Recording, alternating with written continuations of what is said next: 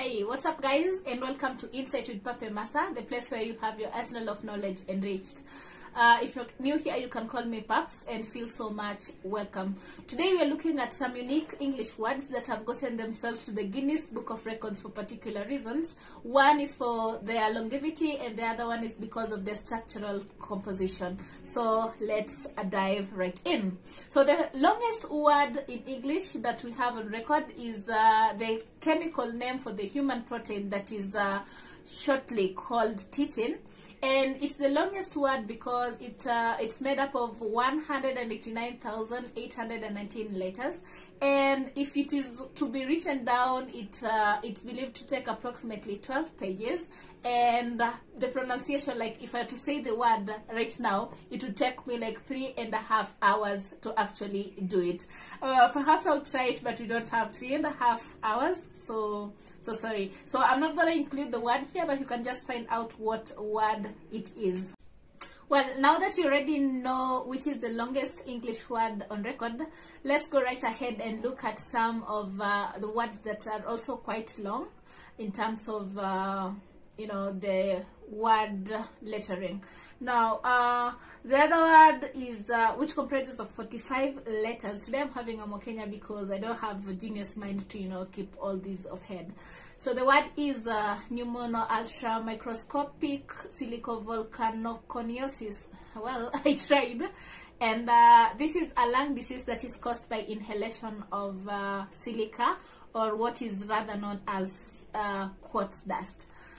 The next one is 30 letters long, and it's pronounced, let me try, pseudo hypoparathyroidism. Ooh.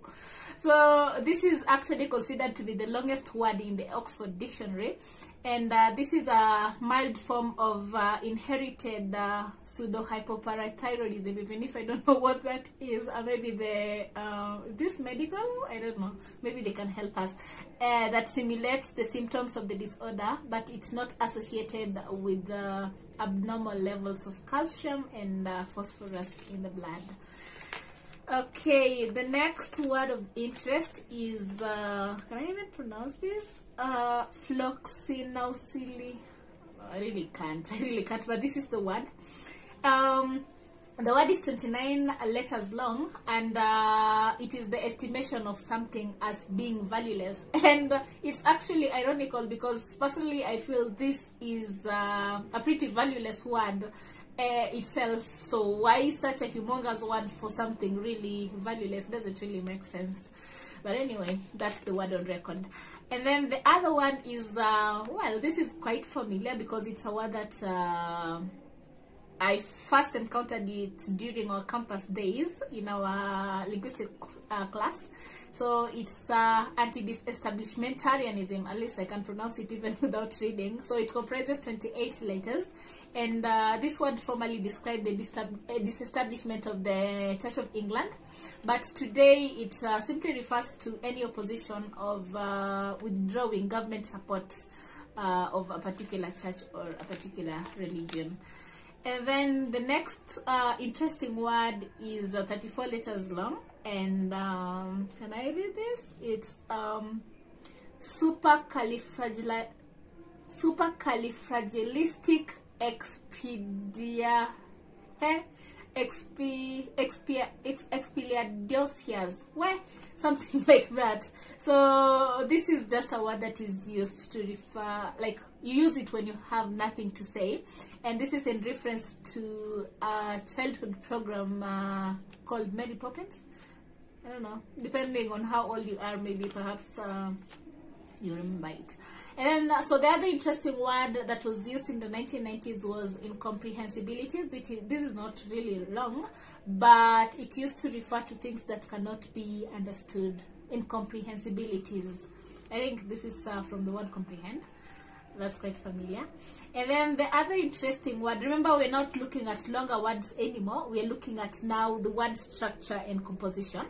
So the other word is strength, simply strength. strengths. So this is just 9 letters long, and it's earned its Guinness record for being one of the longest monosyllabic words. A monosyllabic word is just a word that has one single syllable. Remember, let me take it to English a little bit. A syllable, syllables are made up of vowel sounds. So of course, if it has just one vowel sound, then it is monosyllabic. Well, the next one is this word here. Can I really read it? I can't. But it's unique because the word is exclusively made up of vowel letters. And it is a musical term from the medieval terms. Maybe those in the music industry can tell us what it means. I really can't. But it's only 6 letters. But it's only unique because it has all the letters being vowels. The next word is unimaginatively.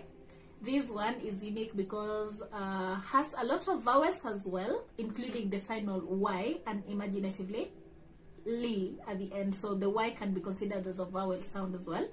And it is unique because the vowel and the consonant letters keep alternating.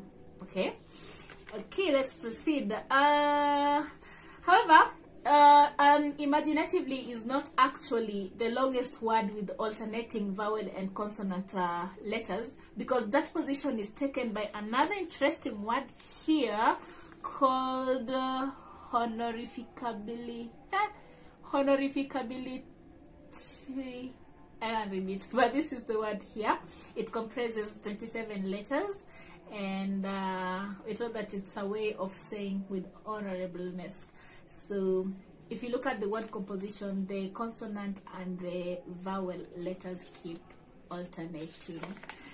Okay, the next interesting word is this really a word or a sound? It's something like T. Okay, the lettering is TSK, like something of the sort. So this is the longest word that doesn't contain a vowel letter or a vowel sound.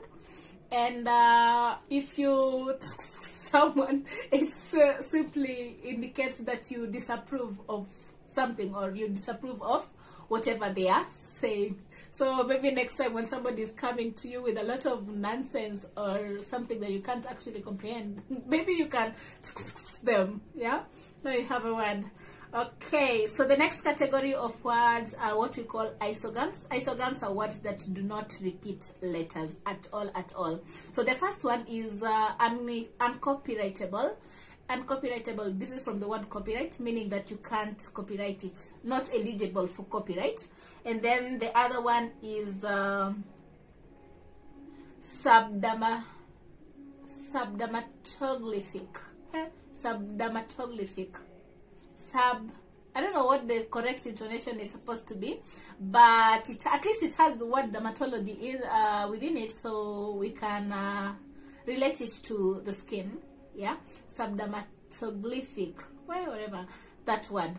So we call them isogams. So if you look at the composition of those words, they don't repeat any letters.